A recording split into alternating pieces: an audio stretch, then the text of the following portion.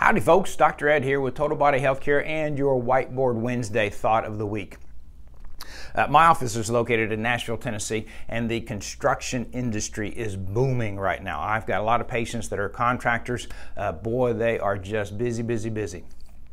So I want to use an analogy that I've thought of here to help explain a little bit about how our body works.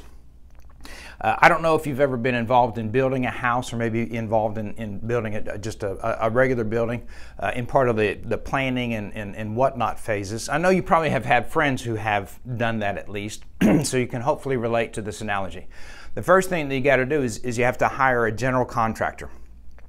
The general contractor then is in charge of hiring and organizing and coordinating the efforts of all the other subcontractors, your plumbers, your electricians, your drywallers, what else? Carpenters. So picture this right here. The general contractor does the job correctly at first. They bring in the carpenters and they frame all the walls with all the 2x4s and the 2x6s and the cross beams for the roofing. They get all that done, and then the general contractor brings in the drywallers and they put up the drywall. But the problem comes in is the general contractor forgot to bring in the electricians and the plumbers to put all the goodies inside the walls. Now you've got a mess and all kinds of repair and everything that has to take place. Well, let's translate that over to your body. In your body, you have all kinds of systems, and we learned about them back in high school biology. You got the nervous system, the cardiac system, the respiratory system, reproductive system, muscular. All of these different systems are in our bodies. When we learned about them in high school, we just learned about that particular system, not necessarily how they coordinate and work together. Well, here's how it happens. Your nervous system, which if you remember is your brain, the spinal cord that comes off the brain, and then all of the nerves that travel out from the spinal cord going to your body parts, that is what I consider the general contractor in your body.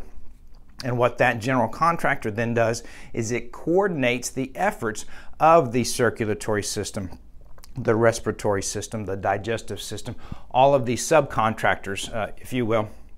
And as long as the general contractor, the nervous system, is coordinating the efforts of all of those other subsystems, then we get a healthy building, a good building, we get a healthy body, in other words.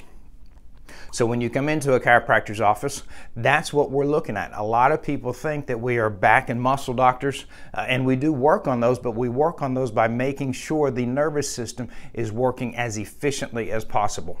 So the next time that you come into the office here, I don't want you to tell me about your neck pain. I want you to come in and ask me to check out your general contractor to see if it's doing its job correctly.